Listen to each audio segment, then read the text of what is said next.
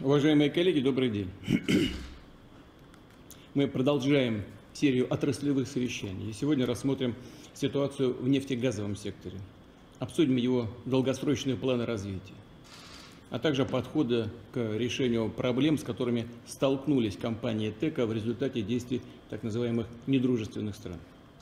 Самое острое из них, и мы об этом уже говорили не раз, связано с нарушением логистики экспортных поставок. И прошу сегодня отдельно рассказать о том, какие принимаются действия для отлаживания транспортных цепочек, для преодоления сложностей, связанных с подорожанием логистики. Далее.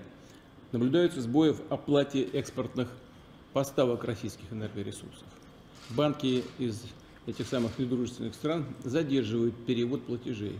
Напомню, что уже поставлена задача перевести расчеты за энергоресурсы на национальные валюты, постепенно уходить от доллара и евро.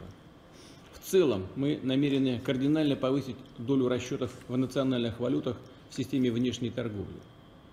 Важные шаги в этих направлениях уже делаются, и ключевая задача здесь подготовить наш валютный рынок к такому переходу, чтобы любую иностранную валюту можно было свободно и в необходимом объеме обменять на российские рубли.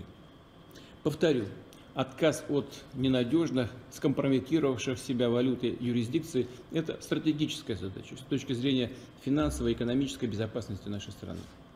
Важная для сохранения и наращивания объемов внешней торговли, налаживания устойчивых связей с предсказуемыми партнерами, которые верны своему слову и дорожат деловой репутацией, понимают последствия своих решений. Что в этой связи хочу отметить. Российские энергетические компании – ответственные участники мирового рынка.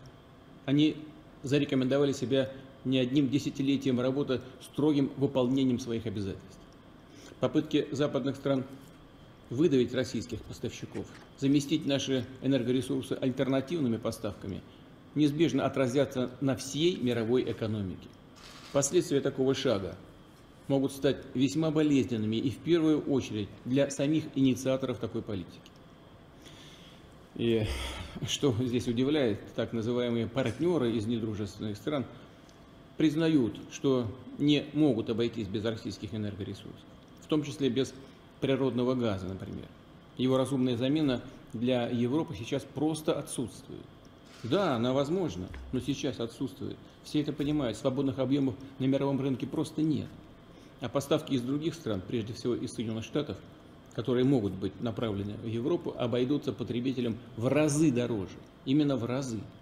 Отразятся на уровне жизни людей и конкурентоспособности европейской экономики.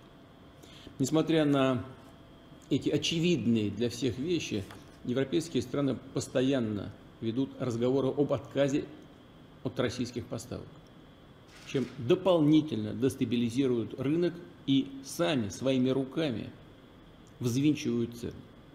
Прежде всего для своих граждан. Более того, они готовы забыть о своей так называемой зеленой повестке и снова сделать ставку на энергетику с так называемым высоким углеродным следом, который еще совсем недавно хотели полностью прикрыть. Называли ее архаичной и грязной. Многие политические силы выстраивали свои избирательные кампании на экологических лозунгах. Где это все теперь? Все выброшено просто на помойку. Действуют на практике совсем иначе. Изначально серьезные специалисты и аналитики предупреждали, причем публично говорили, что ускоренный зеленый переход на практике невозможно будет осуществить без больших издержек. Так все и оказалось на деле.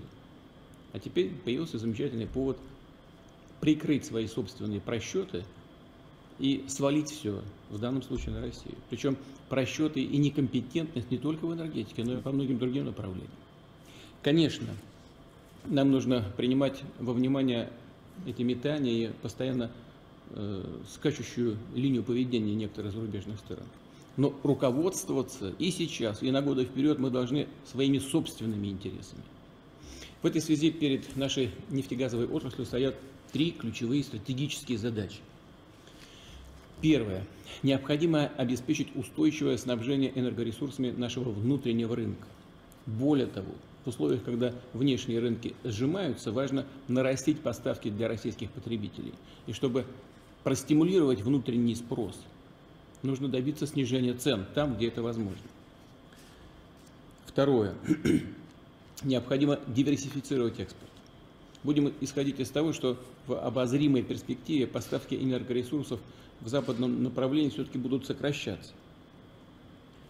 Поэтому важно закрепить тенденцию последних лет, шаг за шагом переориентировать наш экспорт на быстро растущие рынки Юга и Востока.